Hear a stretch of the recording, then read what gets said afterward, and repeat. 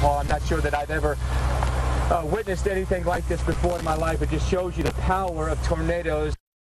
Mike Bettis from the Weather Channel was one of the first reporters on the scene after the Joplin tornado hit last year.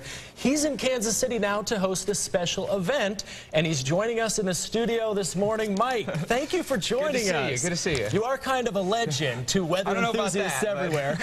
But can you tell us what you're doing in town? I'm actually hosting, was asked to host the Mid-America Regional Emmys tonight. It's going to be a great time, and I think, you know, really what they're passionate about in this part of the country is weather. Exactly. And I think a lot of people whose hard work and dedication went into covering the Joplin tornado are going to be honored tonight. It's going to be a really cool night. Yeah, that's great. And so you've been with the Weather Channel, you've said, for 9 years. Can you tell us, what is that like? It's been a whirlwind. Yeah. I mean, it's you know, it's on-the-job learning when you're at the Weather Channel, because it kind of, for us, you know, big weather is our Super Bowl. You know, I've been in literally dozens of hurricanes. I've tornado chased all across the country. You know, have natural disaster will travel really, but it's been a learning experience. It's been a great place. It's like kind of like the mecca of weather, so it's been a lot of fun to be there. Right. And so last May, May 2011, you were actually working. You were storm chasing on air, and there was a big thunderstorm. Kansas, and it pushed towards Joplin. Right. You followed it into Joplin. Can you explain to us what happened? That was a tough day. Yeah. We first started on that thunderstorm over in Kansas, followed it into Joplin. At the time when we were on in Kansas, it was just a generic run-of-the-mill thunderstorm. Didn't really think a whole lot of it just yet, but it was the only thing that we were watching that day. Let it go past us, followed in behind it. We got pelted by heavy rain and hail. We literally had to stop.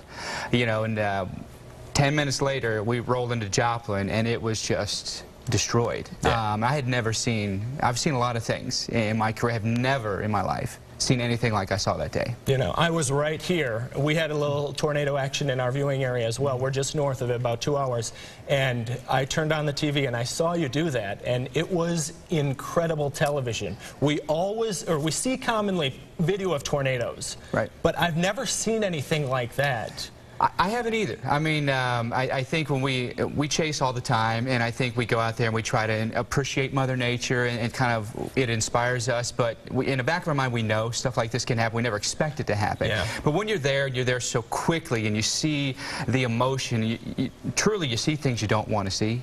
That was really the case in Joplin when a town is wiped off the map. I mean, it gets to you after a while. I mean, it was tough to report on that, and you know, it was just tough because there are so many people that are injured, so many people that it's just chaotic. The hospital is destroyed.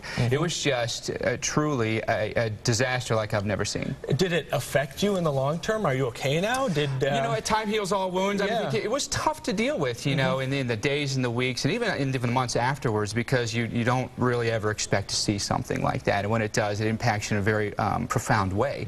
Yeah. But I think it's a learning experience. I mean, for me as a meteorologist and as a journalist, it was a learning experience for me on how to tell a story, how to actually relate to people at home what is going on at the time. Absolutely. And you know, if one good thing could come from this, it's that more people are weather aware now than they ever have been. And because of some of the great work you did, you'll be hosting the Emmys tonight, and we have several entries in those Emmys, and we'll tell you tonight on our newscasts how some of our colleagues here at 41 Action News did if we received the Emmys. I'm sure there'll be a lotot of awards, so you'll be very proud tonight. And it's not your choice. You are just hosting. That's correct. Okay. So if it was my choice, everybody would win, but there's only so many trophies. Okay. All right. Thank you so much for coming in. Have fun tonight, and we hope you come back to Kansas City again. I will. Love this place. All right. Thanks. Naja?